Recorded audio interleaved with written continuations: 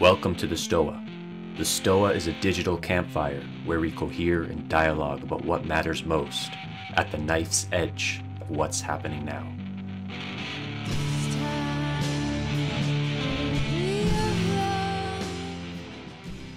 Okay, I'm ready. People still coming in. All right. So, due to popular request, I tried to sidestep it. We're going to deal with lust today. But before we jump into that, we need to step back a little and look at the common, what we've derived so far, right? So we can then see that lust is actually in the same kind of sensory motor cycle, but it's got some really cool features to it. So I'm going to start off by talking about the relationship between affect, perception, and action. I got to mention this over the course of the last 2 weeks, but we're just trying to summarize it here. And that is that affect is an intentional motivational state. It could be, sometimes it's called a mood, or, you know, it's just, it primes you, affect primes you to move somehow, right? And we have these different qualities of aspect we talked about last week.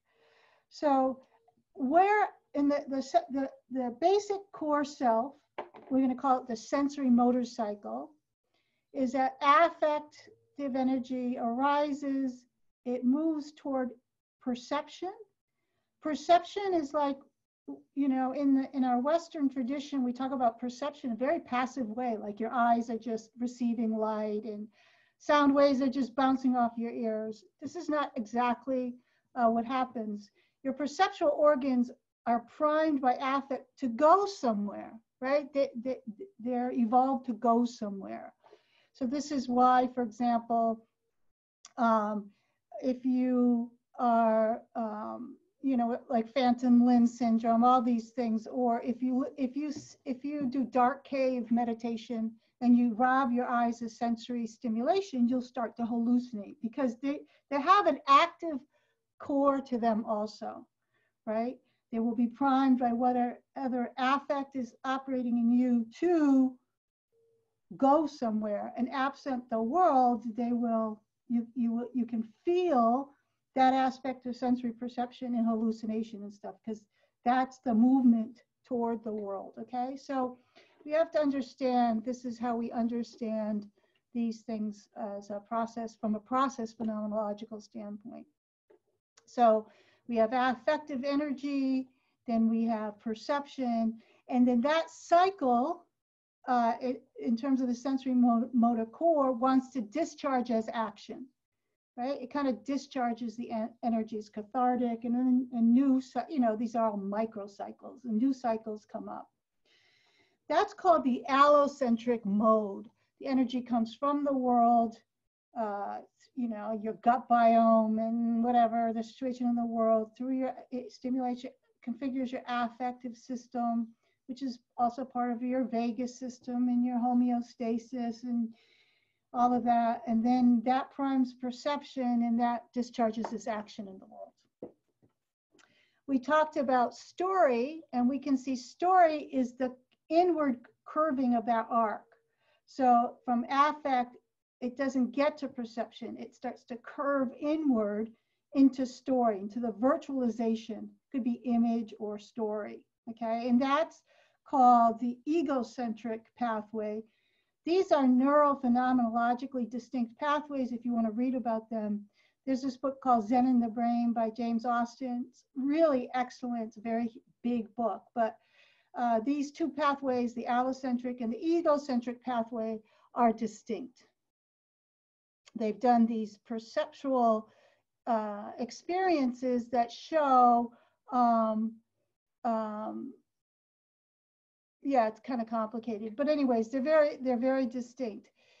People who have brain lesions that cut off the egocentric pathway can't find they have these mystical experiences because the egocentric pathway orients the world toward yourself. The allopathic pathway orients objects in space without reference to the self, right? So mountain climbers who have hypoxia, they often have this thing called, no head syndrome, because they lose the egocentric pathway. And this notion of pointing back to yourself doesn't exist. And you have this like 360 panoramic surround perceptual bleed where you and the perception are one taste, really, right? So these are actually neurophenomenologically distinct. So that would be the curve into virtual space following the egocentric pathway. And then that curving in creates the narrative self, imputes the false self. So we have the core self and its sensory motor, affect, perception, action cycle, and then we have the false self, which is this imputation into the virtual reality in the story. So, and then we'll get to the third mode. So when we look at lust this way, one of the things I said last week is lust is the care, the seeking, and the connection, the seeking, and the play mastery. They're semi-independent. They certainly interact with each other, but the lust pathway seems to not be its own thing. It seems to take all those three things and prime them for a different type of action, right? So when you think of lust, it's driven by care, right? And panic is all tied up into that. And it's driven by connection, and it's driven by play and anger a lot. And it's driven by, it's driven by, what's the third one? Fear, seeking and fear. So somehow lust catalyzes all the other affects, and complexifies the situation. The more of those that are online, the more polymorphic kind of lust you have, right? Now you have this somehow lust has got all these things engaged toward an object, discharge an object in the world. It wants to meet the world, which is, so let me go slower. Okay, let me back up and answer this. Egocentric is affect. Instead of discharging into perception, it curves into the mind. It curves into thought. And then you create it doesn't even get to perception. It's truncated at that part of the sensory motor cycle. You see people who as I said that 1 week, I meet people who work with the horses and they're almost going to get kicked. And then I say, how would you know if you're in danger? And they go, well, I go inside. They don't use their perception. This is a problem with meditation if not done correctly. We end up creating people who are looping inside their own kind of manufactured reality forever and ever. Okay. Yeah, these little questions, and the sessions go fast and I talk fast. So heads up for the liking system and the lust system in, I don't think Panksepp says like. There's care and nurture. He has fear, play, seeking, care, panic, and lust. Okay, so in terms of the neurochemistry of it, they're not distinct chemicals, they're distinct cocktails of those chemicals. So if you think of being at a cocktail bar, the bartender only has so many things to use, but the combinations and the amounts and the order that they come and stuff like that will make a different kind of effect. Okay, So there's actually only a handful of neurochemicals, and even those neurochemicals all are built on the same molecules. So it's very fine-tuned complexity out of simple rules. And we know that from complexity theory. Simple rules generate complex processes. Complex rules generate complicated situations, right? So we're building on simple rules. These are all really good questions. And it's good because then we could take our time to get to lust. Okay, so lust would be the same thing. There's some kind of an affect energy. And what I described it as, this is my guess, I mean, doing my own neurophenomenology, it seems to me that it's not, you know, it's driven by seeking. When you're lusting, the seeking drive is really on.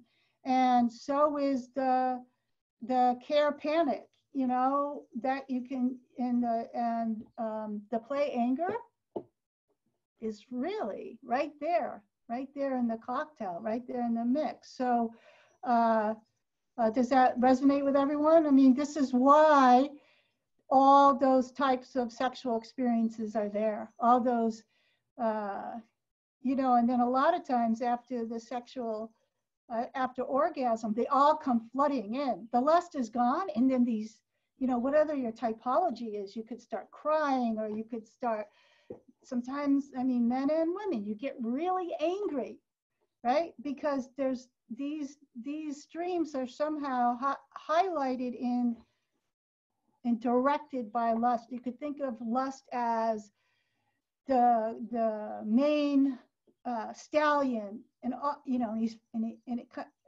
you know, normally all the herd is just eating, doing their things. Then the main stallion starts to drive them all. There's something like that everything comes online, and your perception comes online, you know, more too. Everything is heightened, right? So your eyes, you might find yourself staring at certain parts of the body. Your smell, which is usually pretty passive, comes online. Taste is really activated. The desire, the oral desire in your mouth is highly activated. All these things. So this again is affect coming in and priming the perceptual organs. And the way I just described it, the perceptual organs, there's different perceptual organs that are usually passive in our society that come online.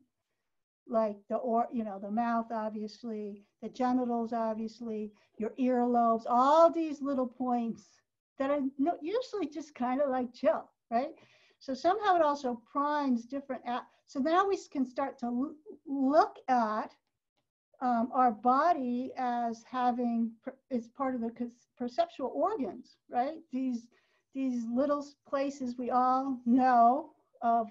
Some know more of them than others, and you start to see that there's a polymorphic kind of perceptual field that is activated with lust, that is not so much activated by the other affect streams. Does that make sense? Yeah.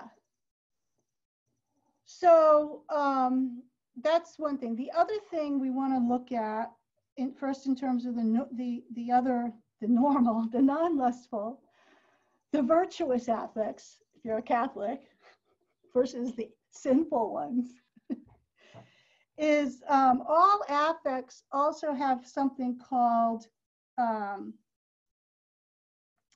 another way to put it, I called it affect, perception, and action. The other way we can look at it that's part of this is desire, duration, and satisfaction. Now this touches on, what's a hot question? What did she ask? Wait, I gotta go to this. Sexually turned on by ideas. Yes. What's that called? Sapiosexual. Yeah, I mean, I think you're just working with we're gonna go into Tantra at the end of this, and I think we'll get into that. Then when we go from Tantra to just ideas. Yeah. Those are downward causation, and then there's something else. Okay, so We're on our way there to answering that. So we could also look at this as desire, duration, and satisfaction. Now, Rob Burbea's work, this is what he's trying to get at. He's saying something like, there is no such thing as non-attachment or not desire. He has a cool phrase for it that I'm not going to remember, because he's saying that every moment of perception is actually a desire. Okay, so it's like a desire. False lust is fetishism. Okay, so that and we can talk about that. Let's see, let me make sure I get to how that works.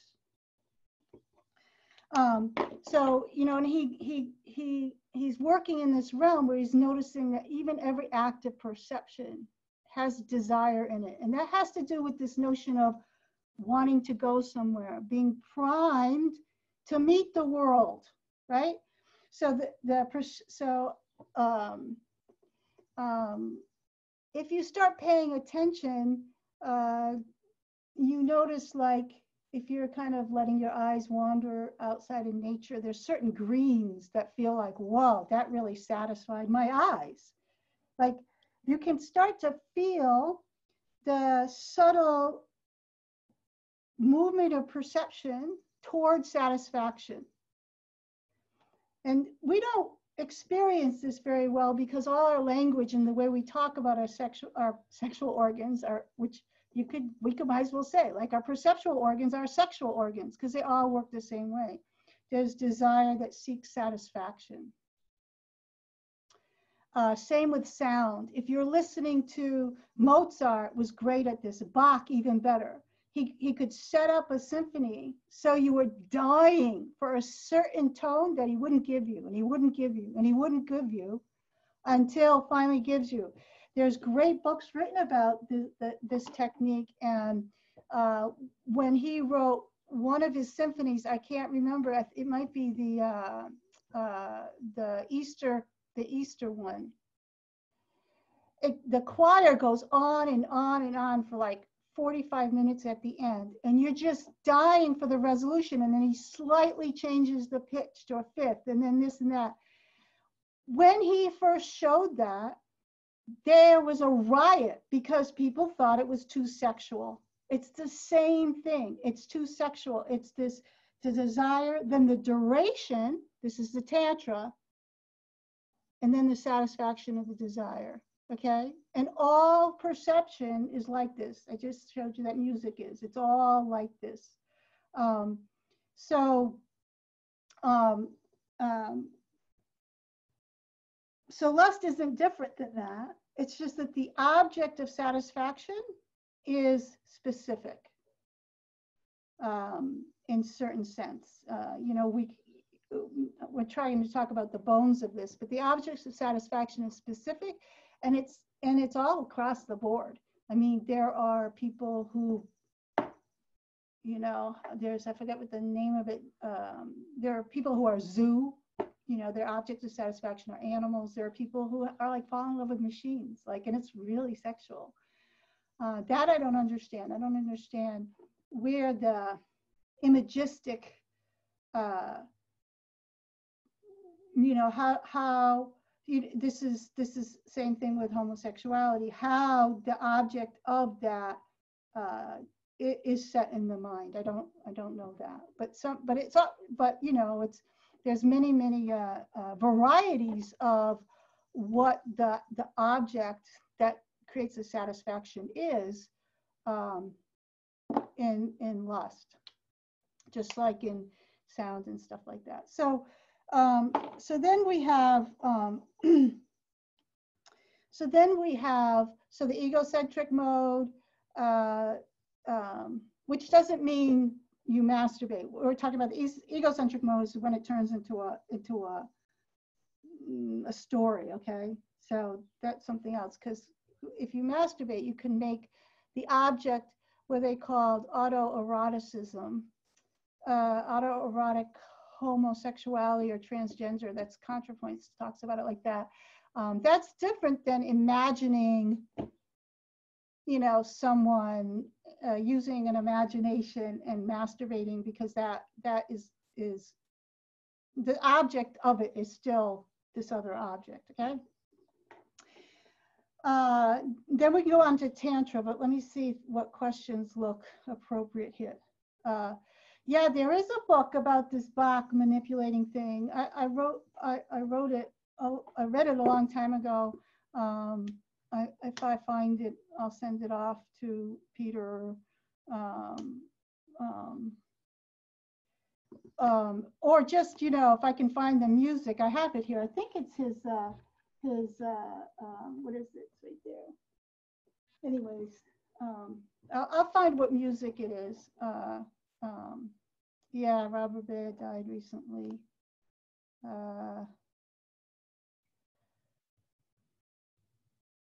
Okay. Yeah, so desiring to know is something in this action perception cycle. Okay, so Tantra. So Tantra obviously is not curving the desire into a thought and worrying or whatever, or having some kind of mental masturbation, but it's holding open the duration between the desire and the object. It's just living in this. So those of you who did my course, it's still hunting, right? You just still hunt for as long as you can. And if you do this with another person, the energies cohere, become resonant and coherent in a way which this increases the energy. Of course, this is something that people only have a certain capacity. Your nervous system, the neurodynamics, you have to build capacity for this. And while you're doing that, you're also vulnerable to, in Qigong, they call it microcosmic orbit. You're vulnerable to upwelling these other kinds of emotional content, because all those other affect streams are also searching for satisfaction. So you're holding all this open, and wants a story, or wants some, so it can be like detoxifying, because if you can maintain it, because you're cleansing out all the available objects that can cathexis, as Freud would say, the energy, until you can just have free flow energy. And because for lust, it heightens all of those. If you have something in your care connection, or fear or panic, then that will tend to present itself in Tantra. So it's about expanding this duration. That's different than fetishism. Fetishism is projecting that on an object of desire and then telling you can't have it. That creates a different type of attachment or pursuit that has to do with psychological incoherence. It's very similar to those experiments they did a long time ago with rats, where if you randomize when they get shocked, you go crazy. So fetishism is kind of like that. It's because it's a double bind. It's increasing your desire for something and saying you're not allowed to have it at the same time. But then you're a passive kind of being manipulated in that. This is different than being an active participant in holding open the duration of your desire.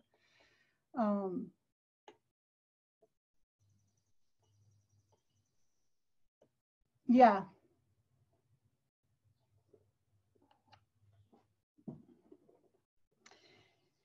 Now,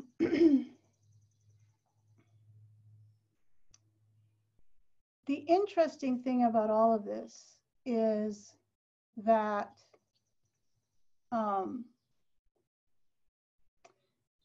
if you hold open the duration of that desire, long enough, something rather marvelous can happen. And to talk about that, I first want to go go over, use a few more terminology so we can understand this without too much complexity.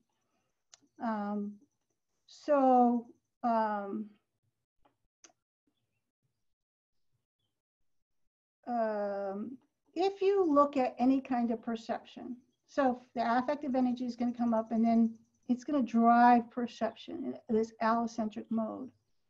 If you look at any kind of perception, you see something very interesting, and that is there's a subject-object shift in the neurophenomenology of perception when you look really closely. So for example, I'll make it very easy. If I'm making a soup and I'm putting in different spices and I'm just smelling it, you know, I'm smelling it. So I'm smelling something, that's qualia, right? That's subjective experience. But if I look and look and look and look at what's happening, pretty soon I'm talking about the molecular structure of cinnamon or coriander. And that sounds like the world. That sounds like object, right? So when we investigate this way that language makes it too hard a cut, we realize that subjective perception bleeds into world seamlessly. Now, in between what we call qualia of subjective content, phenomenon, and world, where it gets very tricky, which I call the hylozoic zone. Hylozoism is a terminology from sustainable architecture, where they make, for example, building blocks that have semi-living components so they self-heal. So the hylozoic is something that's not necessarily objective or alive. You know, it's this kind of intermediate zone. It's the same thing, for example, with your balance.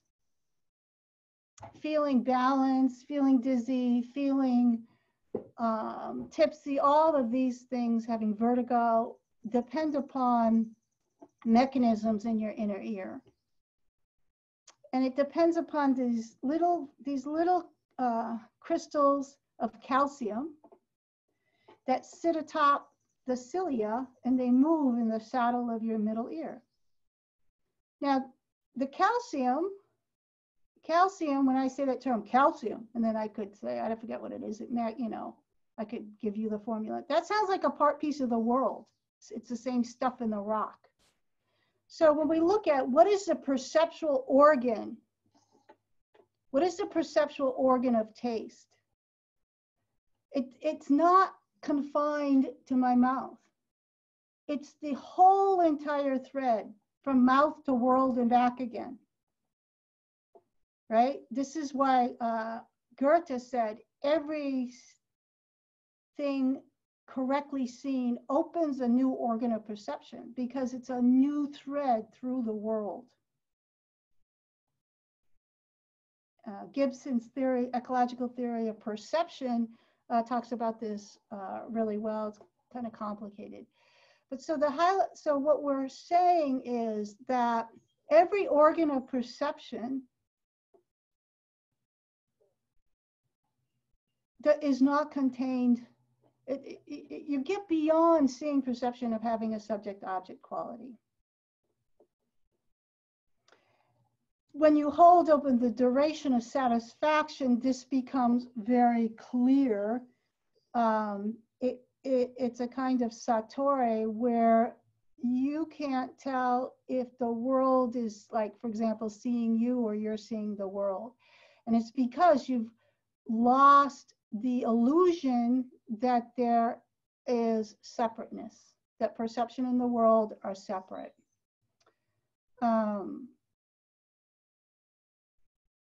you can experience the molecules gifting you the way they taste versus I'm tasting the soup. I mean, there becomes, agency becomes omnidirectional. Everything becomes animated. Everything is, without the world I could not see.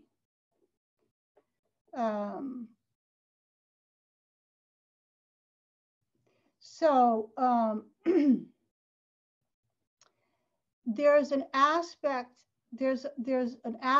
of Tantra where you can drive lust to the same place instead of into an object that that satisfies, into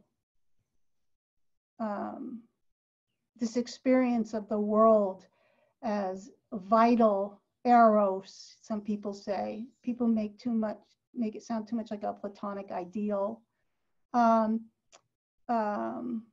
The creative force.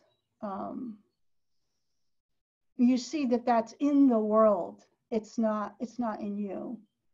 And then, you know, you can resurrect your relationship to it.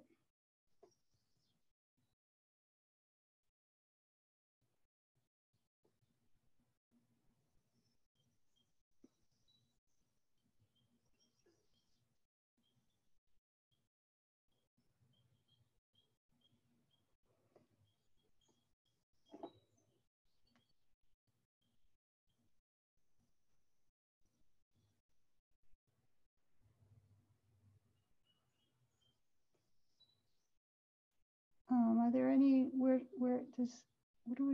there any questions? I mean, they could be, you know, they could be specific questions. Maybe had a really good question. Maybe do you want to go off mute? Maybe ask it to Bonnitta.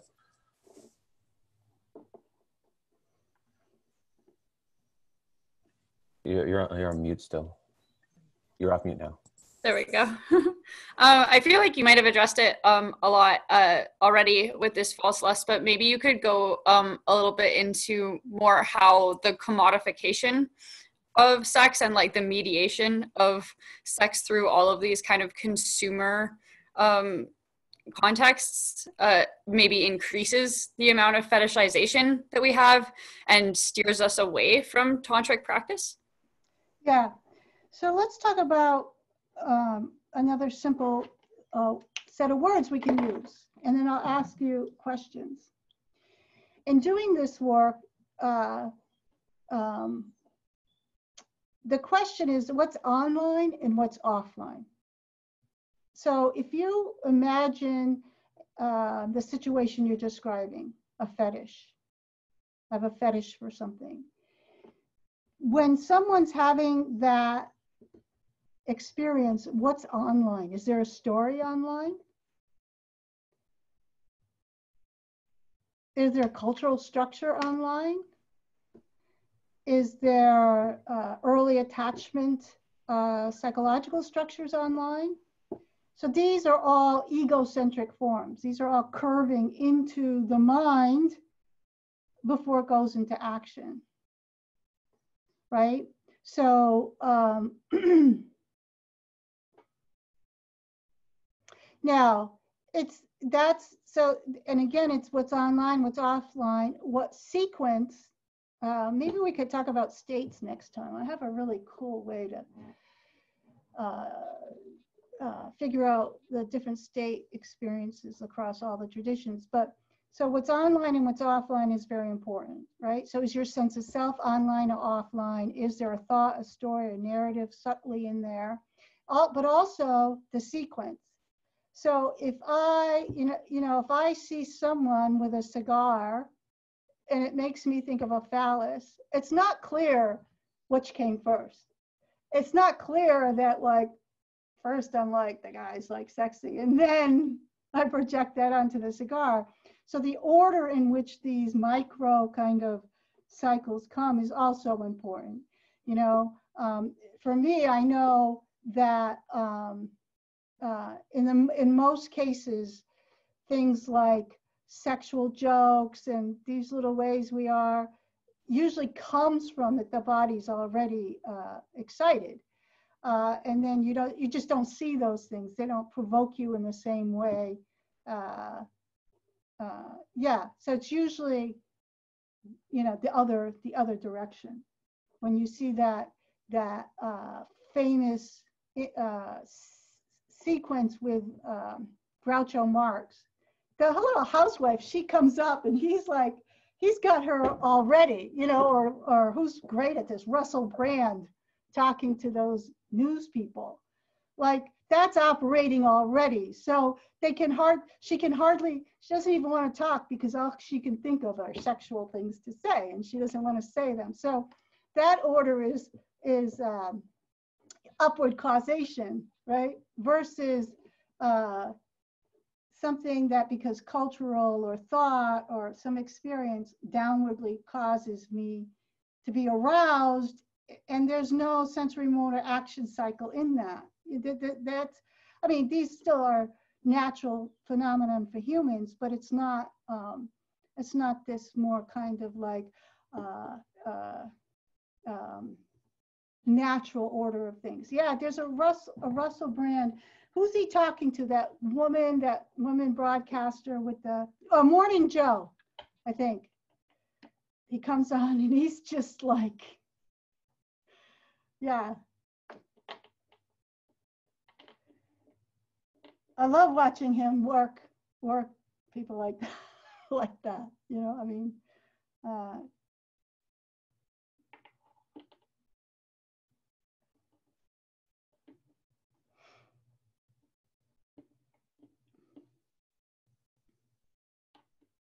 is there anything else? So yeah, so this notion of what's online and what's offline and the order in which they appear.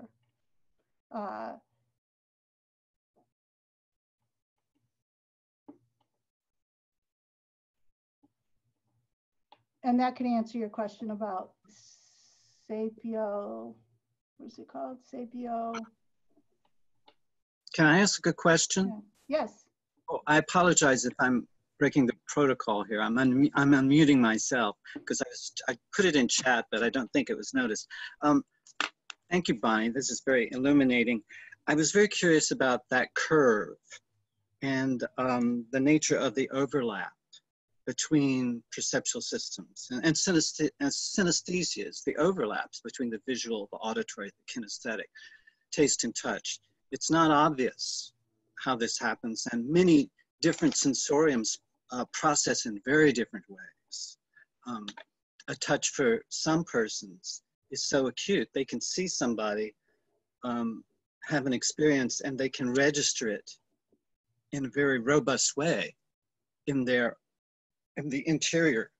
So I think it's that nature of what you said, the resurrection of your relationship to lust, something like lust, and the nature of the poetic imagination. And I can only do this with a story, actually, because it's only in metaphor and story that I can translate adequately to other people what's going on. For instance, when I was in college, we studied Racine's Phaedra. It's a tragedy. It's about a young woman married to an older man, very powerful, and it's a unequal relationship, and she falls in love with her husband's son. Yeah. And we don't know what happens next. Yeah, it's a tragic event. Yeah, let me just, I don't think you were here. But okay. I don't think you were here on the first one. This is a series of what's called source code analysis. We're trying to get to simple, powerful protocols and not complex stories. So the story of Racine is really complex.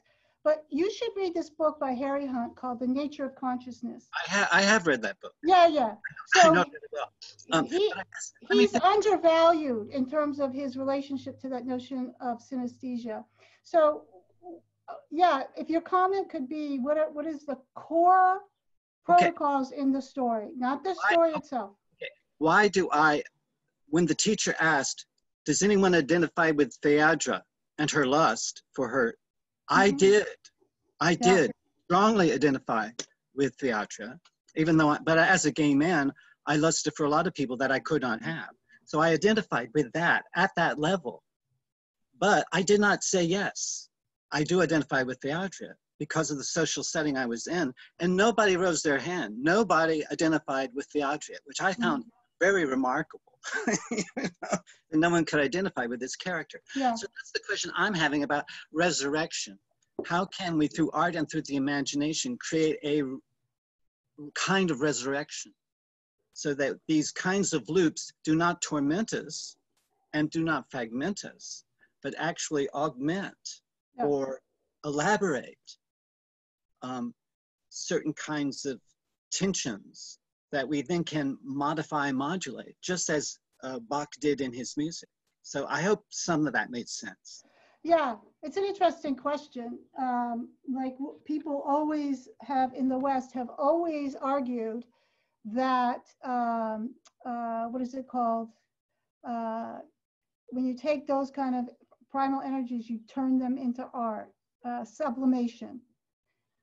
There's a movie with Diane Keaton and Jack Nicholson, perfect, popular. People have always argued that sublimation, without sublimation, you wouldn't have the great arts. This does not ring true for like indigenous people.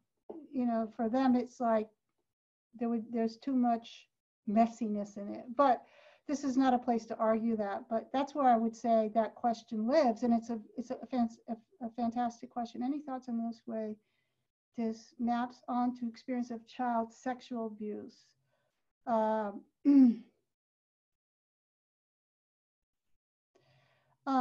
what we're trying to talk about is the sensory motor action cycle of these affects, lust being the same one.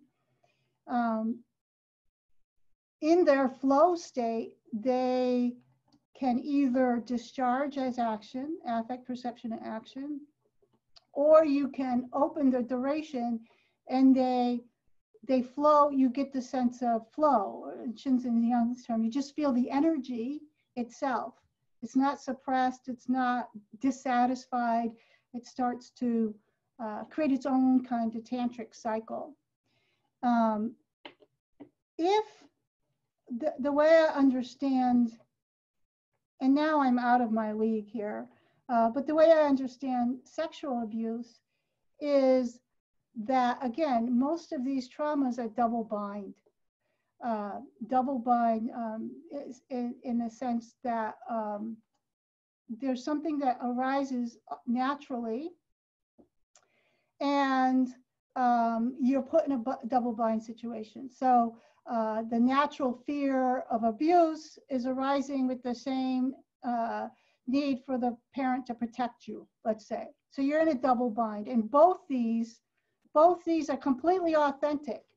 Neither of these experiences in the child are made up.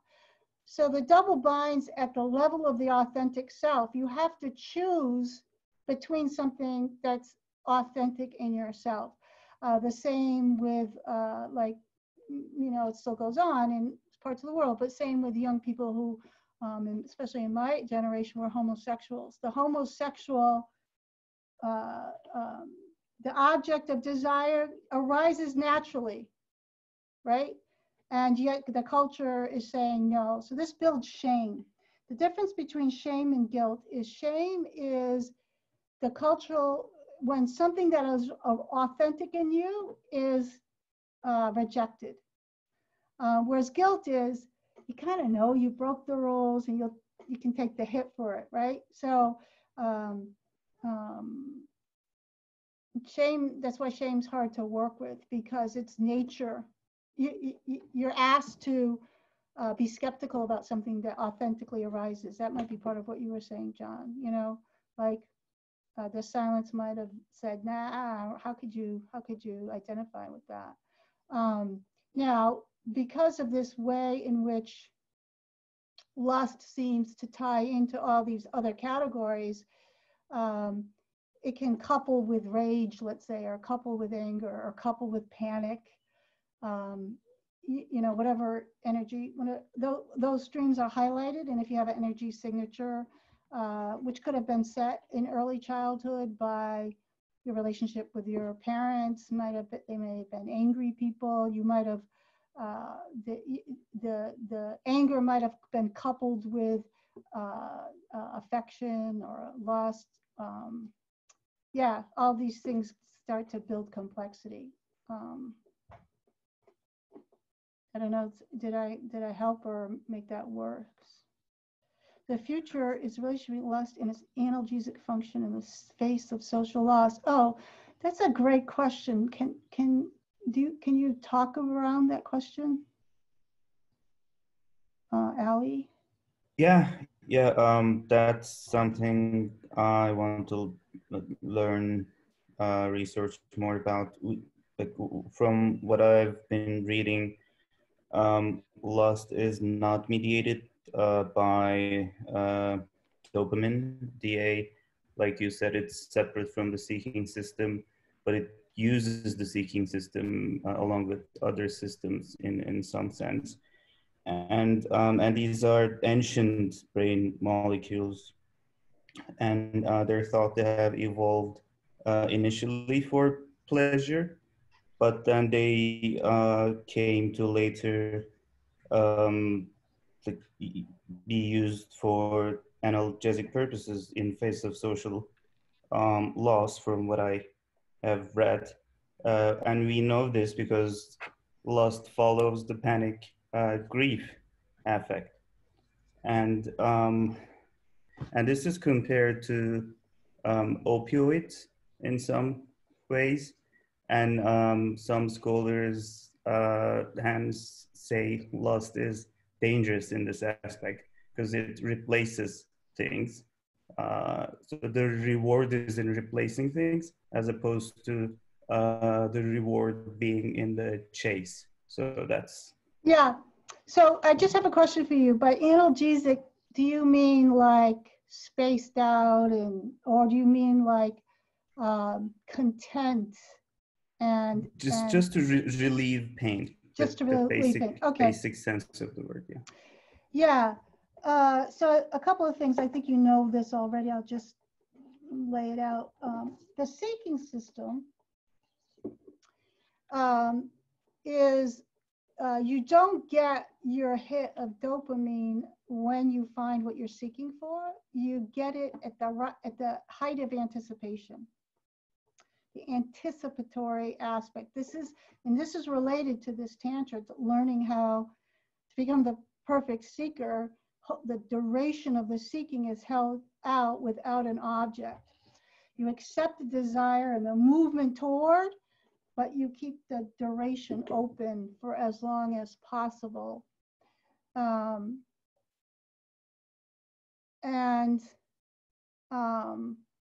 Well, I would suspect that opioids kill your sex drive. Does it? Or, I mean, eventually, some of these things.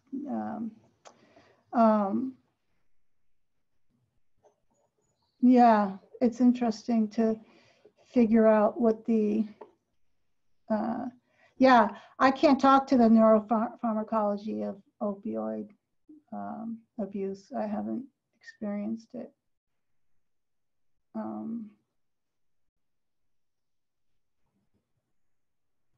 Yeah, it's an interesting question. And of course, these things have different effects on different people. What they exacerbate, what they take offline, what they amplify, what they diminish in your system. I always thought it was interesting when I was a kid, younger person, how the different alcohols could have such different effects when it's just alcohol. Some would make you kind of like lazy and chill, and some would make me really like I mean, I can't drink martinis anymore, but when I lived in the city, it would just make me really like sharp and energized, right? So I think it might be different across different opioids, certainly across different people. Yeah, it's an interesting question. I'm kind of spacing out on it because I'm so angry at the people who invented opioid and how little meaning our culture makes around it, how little attention it gets and who suffers from it. Yeah, kind of distracted by that. Sorry.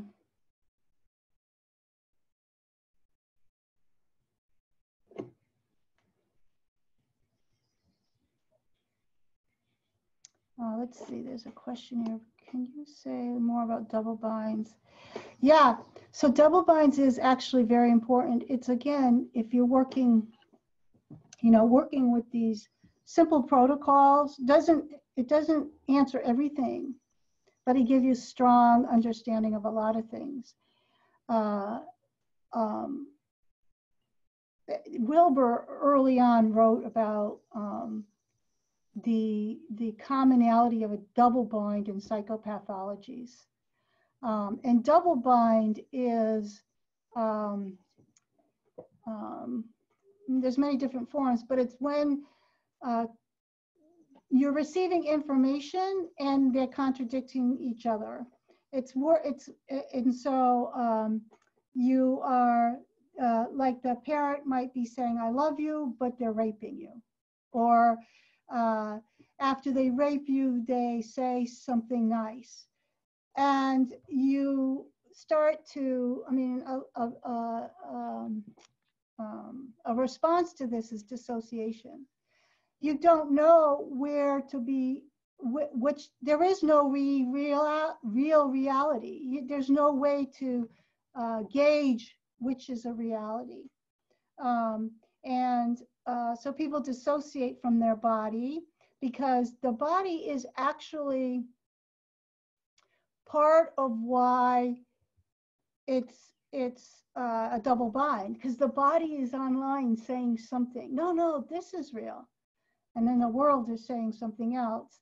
And and then there's millions of small ways in our society that we set up double binds all the time. And we mostly do it with what's called performative contradiction. Someone's body saying the opposite of what they're telling you. So people, this is why a lot of times, even on Facebook threads, but in collective insight practice, when things are getting heated, I'll say, don't pay attention to the words. The words are just cathartic action. Like at a certain point, just stop paying attention to the words. And try to get down to what's really happening first by trusting your body. That's one way to avoid double binds. It's very frustrating. I think Pradeep is going to agree with me here.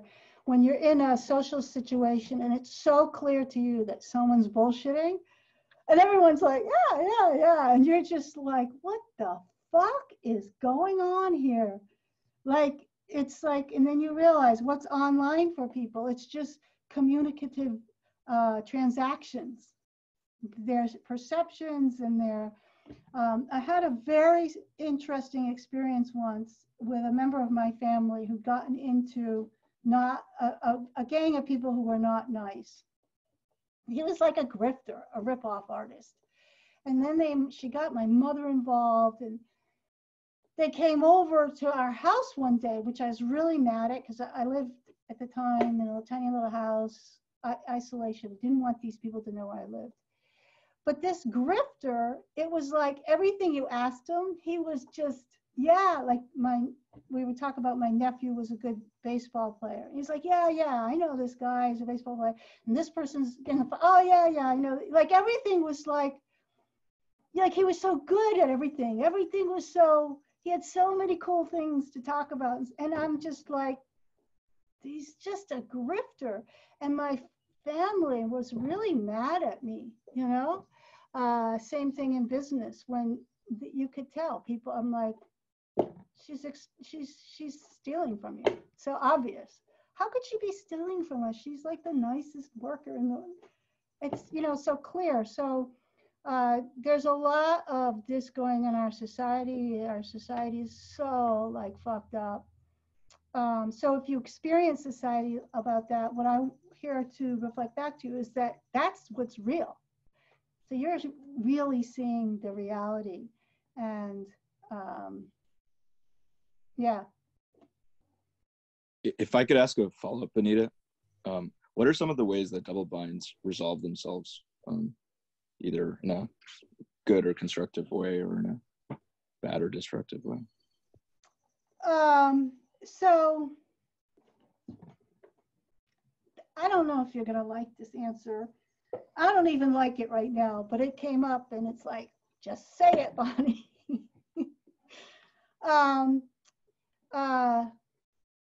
You have to stop complexifying things.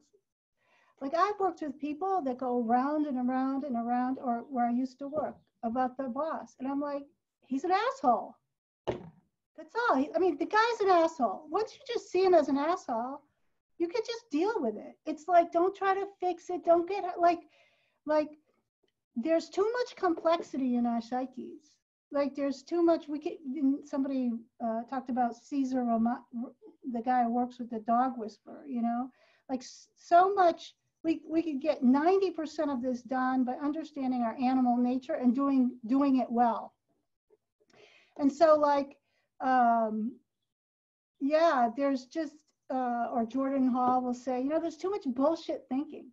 So how do you fix it? You don't fix it. It's like, oh, you ignore it. Like, this is the other thing. We're always walking toward, when people work with the horses and they're starting to get like antsy, the horses walk away. And a person will say, why is the horse walking away? And I'm like, because the energy is toxic, so they leave. What do people do? When the energy is toxic on Facebook, that's where we go. It's like crazy because we are crazy. We're in this double bind.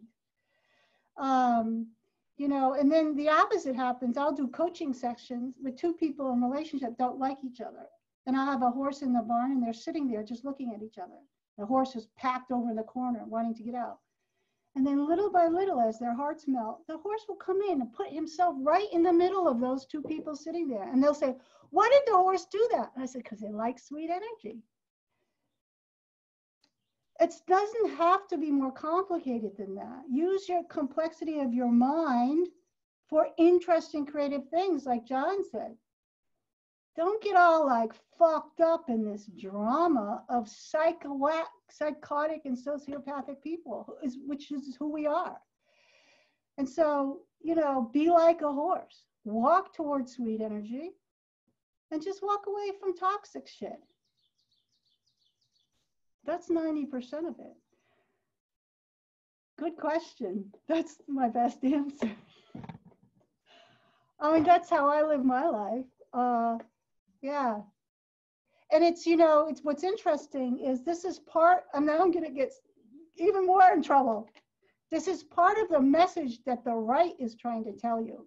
Now, they don't have it worked out either, but some sense of just, you know, not over complexifying things is kind of a postmodern problem.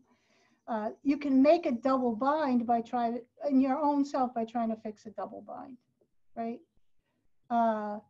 Now, a lot of times you say, well, why can't I walk away from it? And then you'll find that you probably have an inward curve and a story and a narrative, maybe some unresolved psychological material or something. But so it's easier said than done. But once you get the habit of it, yeah, you don't want to walk away until it's time to walk away. But if it's time to walk away, you just walk away from it. And yeah. Are there any therapeutic techniques that you can better understand? Like, that's how it works based on this. Like, you kind of walk away or ignore it.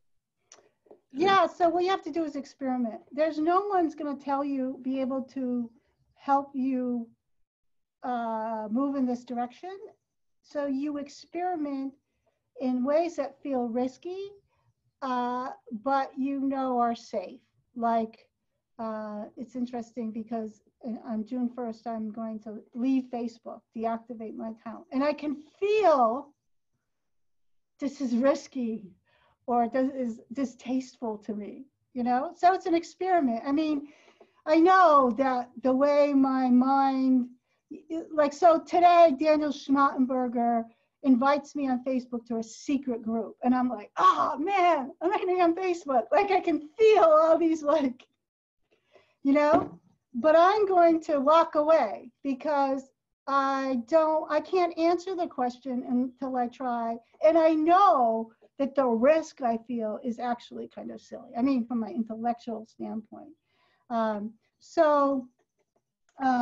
You look for things like that. You know, you look for opportunities. If you got a bullshit job and you're kind of feeling like leaving anyways, instead of leaving, you could push it close to the needle to where you're going to get fired.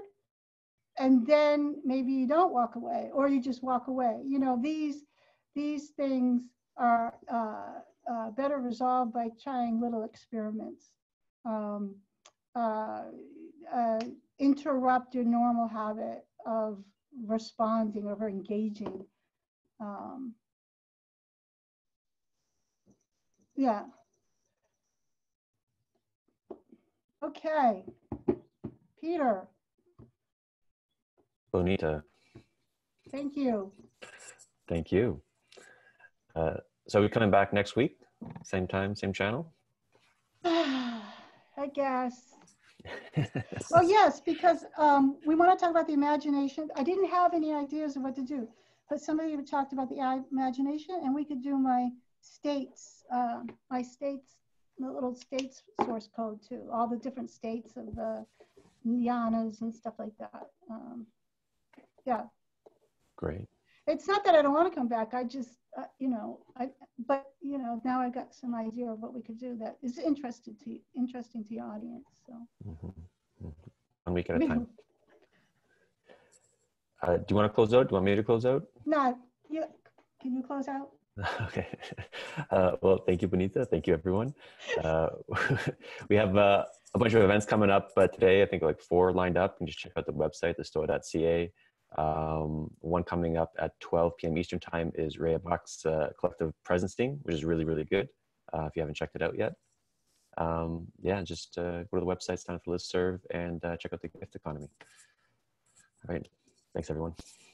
Thank you, Bonnie. Yeah, have a good weekend.